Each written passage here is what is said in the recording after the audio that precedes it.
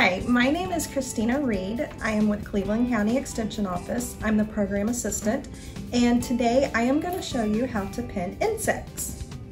Today we're going to pin some insects, and the first thing I want to show you is the difference between a good specimen and a bad specimen. This will help with deciding what side to place your pin. If you see here, I have a butterfly whose wings are damaged on this side and it's missing its antenna. When pinning a insect, you have to keep half of the bug undamaged. So when I pinned this one, I pinned on the right side because the specimen is already damaged on that side. If you have a good specimen, like this moth who has its antennas and nothing is wrong, you can choose which side to pin.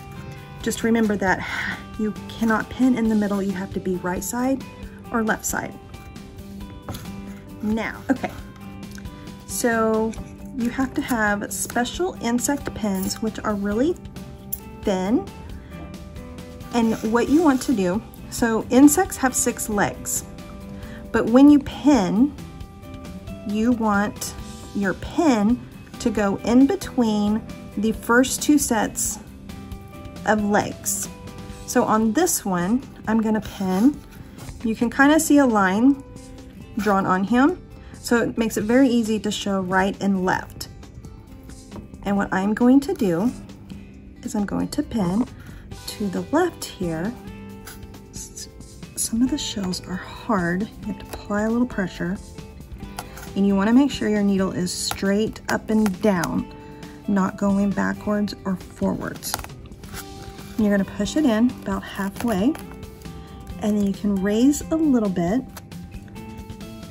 And you want your bug to look natural. So this is a water beetle, and his legs are normally like this, so he is good to go. If you look at this roach that I have over here, you will see that I've placed his legs the way he looks when he's walking around, and I've pinned it. He's been sitting here a few days, so I can take these off, and now I have my specimen, and he's natural looking. Next, I am going to show you how to pin moths and butterflies. You'll see my board has these little grooves that are different sizes.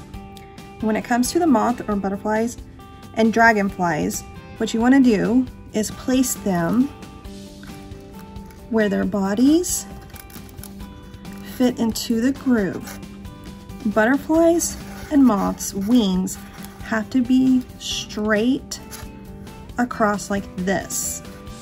And to do this, you take strips of paper, you get the wings to where you need them, take strip of paper, lay on top, and pin it down. And it holds it. And sometimes you'll have to do it with their bottom wings.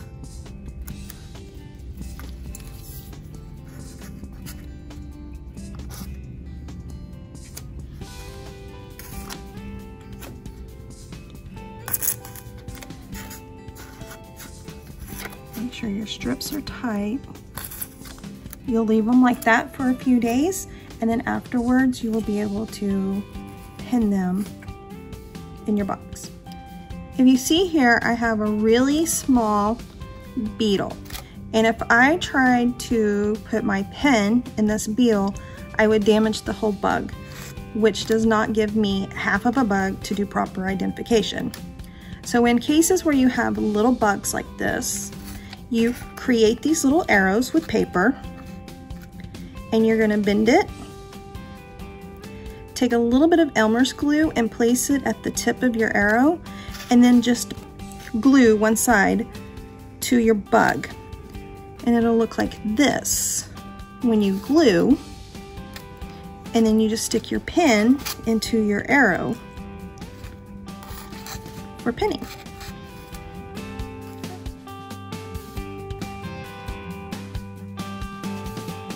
Thank you for watching this video on how to pin bugs. If you have any questions, please contact your county extension office 4-H department. Thank you.